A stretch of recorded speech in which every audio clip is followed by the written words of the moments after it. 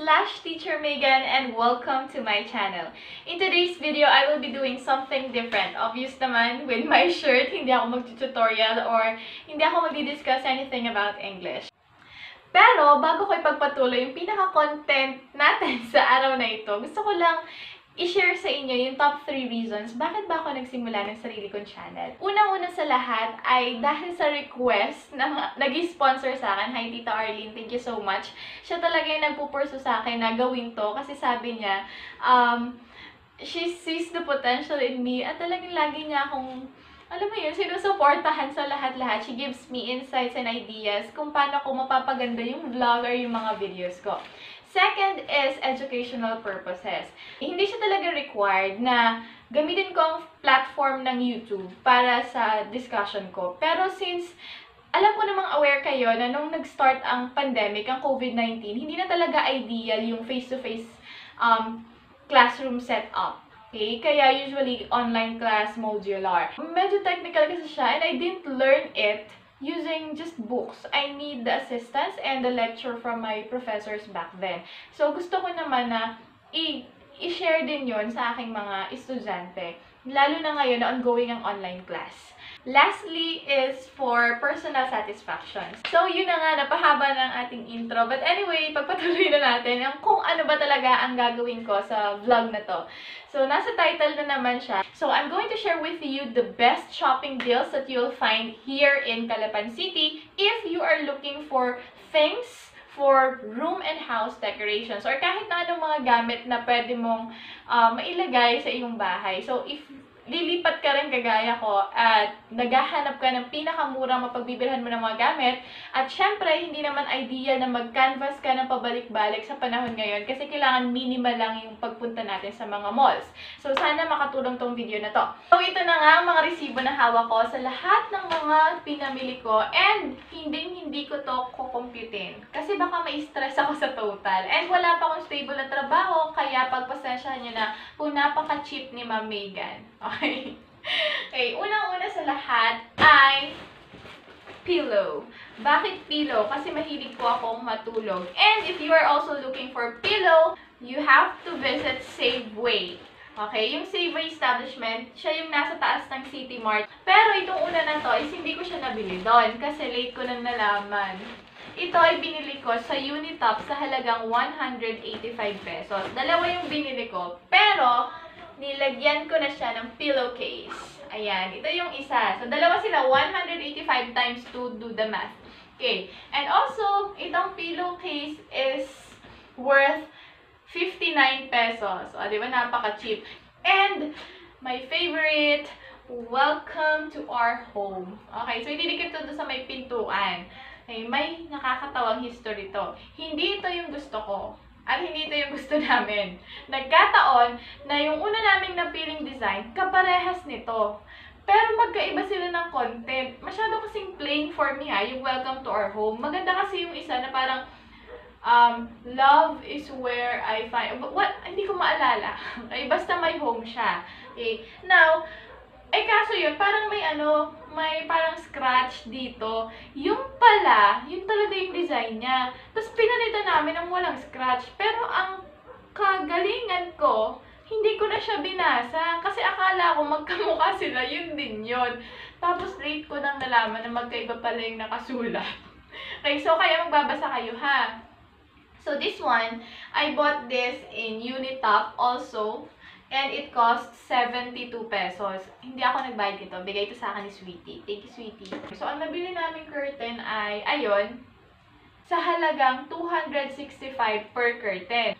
And, syempre, kung curtain na gano'n lang yung binili namin, kailangan din namin bumili ng curtain rod, yung mahaba, at saka ng hook. The problem is, ang mahal ng curtain rod sa Unitop kasi may mga design pa siya na maganda naman talaga. So, what we did is we just bought stainless tube na sakto ang haba na pag hinati mo siya sa tatlo is malalagyan yung tatlong bintana. And then, that stainless tube costs 350. And then, yung bawat hook na nabili ay 50 pesos each. Okay. So, next, I have here a chamois. Alam nyo to? Okay? Kasi, sa totoo lang, last year ko lang nalaman ng chamois. Nabili ko to sa Safeway sa halagang 38 pesos. Wala pang 40 pesos. Yung chamois, kung hindi nyo pa masyadong alam kung anong gamit nito, kapag may natapo na tubig or liquid, ito yung best na gamitin pamunas. Kasi, madali siyang matuyo at at the same time, madali siyang mag-absorb. And then, may lalagyan pa siya. So, again, this one is bought in Safeway at the price of 38 pesos. May mas maganda. Gusto ko nga yung pink. Kaso, ang mahal. Mas mahal. Yung lalagyan yung nagdala. So, next. Tada! What's this? Ito yung lalagyan ng laundry. Tada! Cute, no? Nagtalo pa kami nung una. Kasi, akala ko, baboy to. Okay? Mukha naman siyang pig. Kung wala siyang whiskers. Pusa siya pala. Okay? So, ito. Ang cute. May tali. And, itong laundry basket. Nag-invento ako kasi nakalagay doon ay courage bag. Hindi naman ito courage bag. Ewan. Okay. So, ito ay nagkakahalagang 145 pesos. Sorry, malikot siya. Okay. Next. This one. Are you looking for a tornado map? Okay. Kung naghahanap kayo ng tornado map, this one, ang original price nito is 1,500.